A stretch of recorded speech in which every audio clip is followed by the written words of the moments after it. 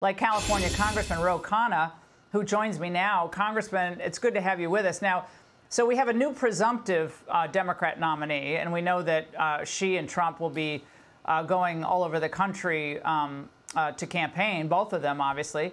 And we also know that the Secret Service has a staffing shortage, we've learned. So how can we be sure at this point that either Harris or RFK Jr. or former President Trump will be protected?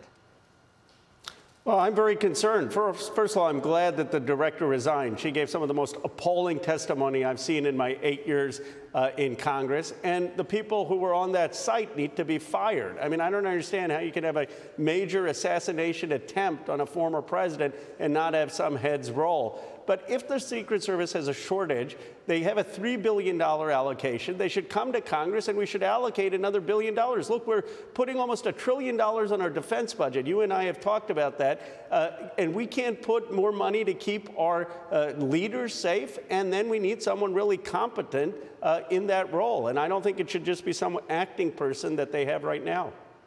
Back to the point of accountability, Congressman. Whether it's what happened in Afghanistan or any failure, I think, in any administration that is obvious and serious. I think the American people are getting really tired of regular working people. They have accountability in the workforce. But in this case, where was the President Biden? Why didn't he fire her? Why didn't Vice President Kamala Harris step up and say, look, President has COVID, but my view is that this has got to happen? That's shocking to me. Forget the election. That fact is shocking to me. I do think she should have been asked to resign or fired. It took a congressional hearing to get to that point. I think when I asked her a question about, do you realize that the Secret Service had, after President Reagan was shot, that he retired afterwards and was asked to leave, she was surprised. I think she thought the Democrats were going to ask her softballs, but it was a rude awakening that this country was outraged. And it's a mistake that she should have been asked to leave the day after or 2 days after this happened and have a date for a departure. And the people at that site need to be held accountable. I don't understand how some of them aren't accountable. Look, it's not that they're bad people, but if you have an assassination attempt that could have torn this country apart, heads have to roll. Yeah, well, again, Joe Biden should have been 24 hours. She should have been out. But, Congressman, I want to turn to Joe Biden now. He's going to address the nation tomorrow night.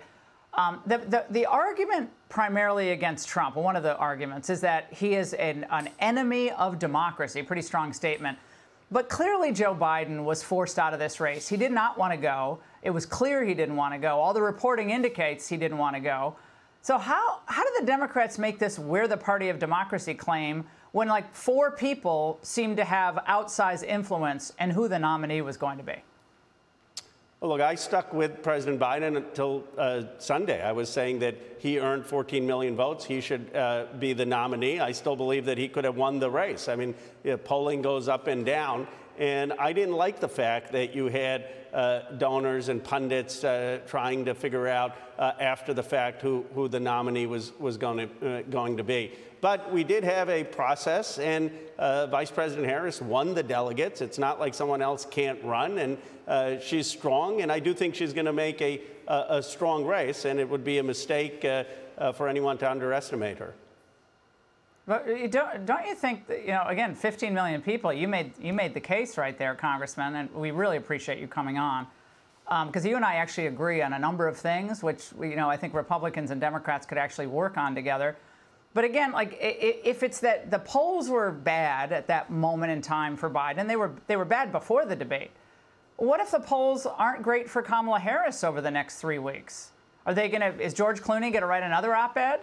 And then we're going to have another visit, a late-night visit by, the crew, whoever that was, Ron Klain or Donald or whoever came, Ricchetti.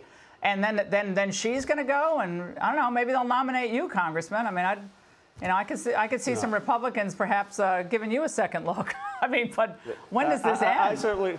I'm not on the list, especially after probably coming on Fox News. But the point is that one of the things I admire about Joe Biden is his resilience. He has a toughness. You don't just shirk if you have bad poll numbers. And I think that this is what frustrated me with that whole process, that, oh, your polls have gone down, so suddenly we're going to start talking about a replacement. And I don't think he should have been embarrassed publicly. I have said this many times, and I didn't like how it went down, but now the party is unified around Vice President Harris, and I hope she focuses on the issues. You know what I hope we have a debate in this country? There was globalization and deindustrialized a lot of America, and there are legitimate concerns. And why don't we have a vision about who actually is going to bring the new factories and who has the right policies, and stop the name calling and stop calling each other the enemy of the American people, but actually address the issues. Well, Congressman, love having you on. Thank you very much. Hey, Sean Hannity here. Hey, click here to subscribe to Fox News YouTube page and catch our hottest interviews and most compelling analysis. You will not get it anywhere else.